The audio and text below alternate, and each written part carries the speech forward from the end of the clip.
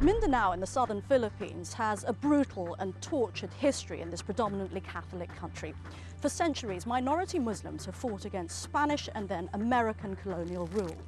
These are fighters with the Moro Islamic Liberation Front. Today, they're still fighting for political autonomy from Manila. But unable to find a peaceful settlement with successive Philippine governments, they're once again on a dangerous course to war. I'm Veronica Pedroza, and on this edition of 101 East, we asked, can a solution to this long-running conflict ever be found?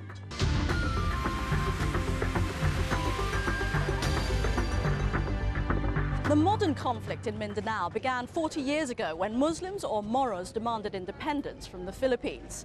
Their demands for self-rule still haven't been met.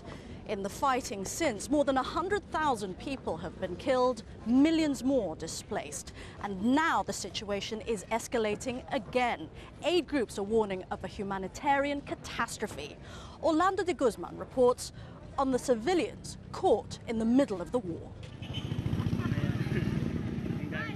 It wasn't long after the peace talks broke down that villagers in central Mindanao began to flee. The exodus began as a trickle, but with the first hint of more fighting, hundreds of thousands packed up and moved to safer ground.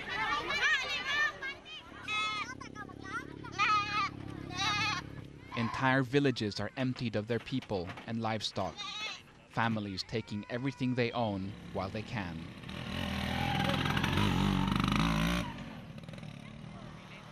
These villagers in North Cotabato province are leaving just in time. There's word of a battle looming, and the Philippine military is moving in. In an instant, their homes are turned into a conflict zone. In the more remote villages, it's a long walk to a safer place. But even these people can't move fast enough to seek refuge. The conflict follows even those who try to flee it. Moments later, this man is hit by a stray bullet. His injury is not life-threatening, and he makes it to the nearest hospital.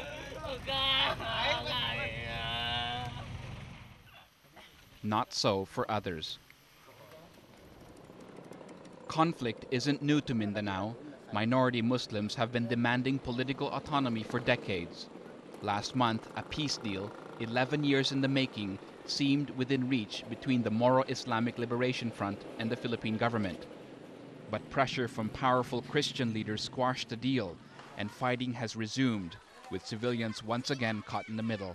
They've been moving out of areas where fighting goes on for the last 30, 40 years. So the crisis presently is nothing new in a way. People are used to that. What is new is the scale of the operations, the scale of the crisis. And in that there is a serious, very serious increase. Government services are already stretched to the limit here.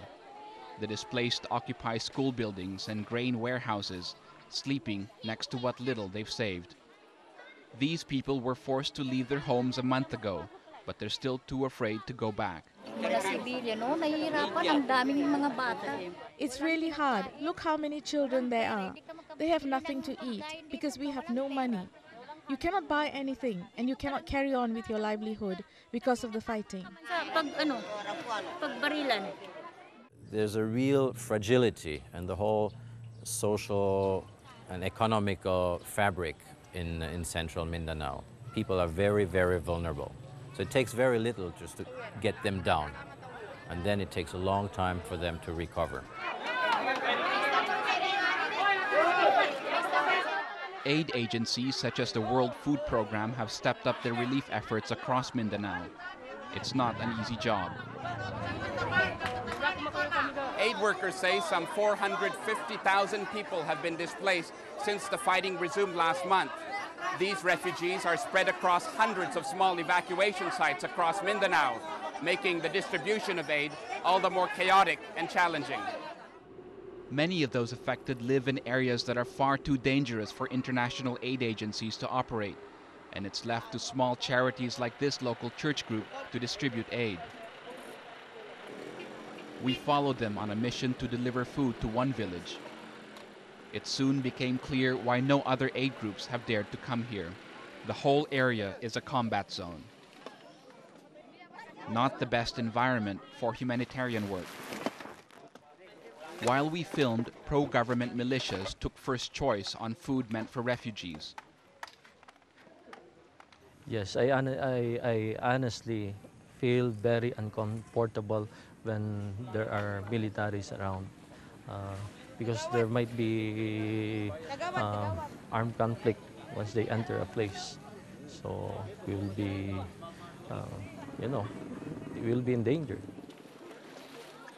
There's little evidence that the Philippine military is about to let up its campaign.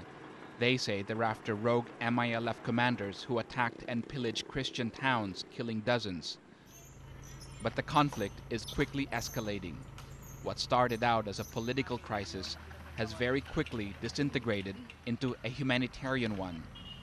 And there are worrying signs that the worst is yet to come. The first casualty of war is truth. There are many different versions of what happened to the buildings, to the people in this village. Now, documenting civilians killed or injured in this conflict can be a very dangerous job, but that's exactly what one volunteer group, Ceasefire Watch, is doing. Here's the story of one human rights worker in her own words. Some viewers may find some images in this report distressing. Ako po si Brenda Alvarico, taga Poblacion 6, Midsayap, Cotabato. My name is Brenda Alvarico from the town of Midsayap, Cotabato Province. I joined Ceasefire Watch because I wanted to help powerless people like myself. I don't receive a salary doing this and I don't ever expect one. I just want to help. Kakak, pwede kita kunan ng picture?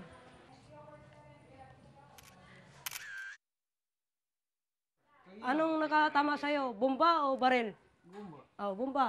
Bomba yung nakatama sa kanya. Anong pangalan mo? Abdullah. Abdullah Ibrahim. Ano pala rin panginay? Hinay-hinay raw. Magdagdagan. Pero ito wala mo tayo problema diri. Kahit sa military, wala tayo problema. Papasukin ko talaga kahit. I will go into these dangerous places even though I know I'm entering the jaws of death. Because it's my only hope to highlight what is happening on the ground so the government will know. I don't care if I die doing this. Death will be okay as long as I've done something to help my fellow people who are poor just like me. I do this because poor people like us mean nothing to those in power. Nandito yung bata yan at na. Ayaw ko na magtrabaho ako na. I don't want people to say that we are just making up stories that are not true. So my job is to go right into these places to see what really happened so we can report it back. Military yan sila eh. Sila ang They are the military. Shouldn't they be the ones protecting the civilians? But they are the ones killing the civilians now. Where is our justice now? Who can we go to? Who can we go to stop the war here?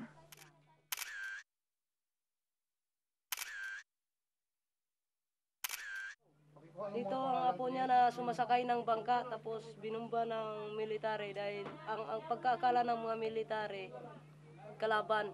Hindi rin alam na civilian pala ito na gusto maglabas para makaiwas doon sa putukan. Kaya ito ang nangyari. Ginaumang ko bikilan ni mapitang to ko piyaga kapag siya na nakinsiyan na nakakansa duti. Kung sa akin lang halimbawa mangyari yun, hindi ako papayag na mangyari yun sa pamilya ko. I could never accept this happening to my own family. The people here are rebelling even more because of these things happening to them. If they want Mindanao to be peaceful, they should do what it takes to make it peaceful.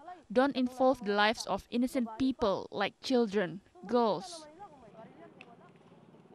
Kami mga sibilyan, hindi nila naintindihan. No one understands the lives of civilians. The big leaders are up there in air-conditioned offices. They cannot see how we are living, how we are uprooted from place to place. They don't see the civilians dying. All the leaders care about is politics and money. Political at saka sa pera. We're going to pause for a break here on 101 East, but when we come back, we'll be talking to leaders on both sides of the conflict. Stay with us.